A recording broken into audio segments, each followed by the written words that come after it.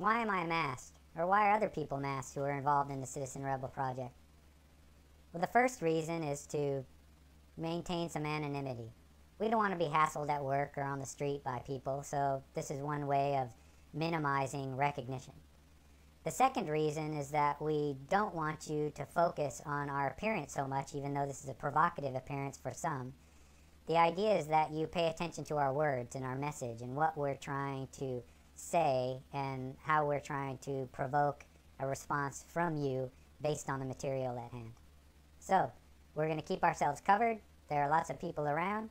Sometimes they'll wear different masks. But here's the balaclava.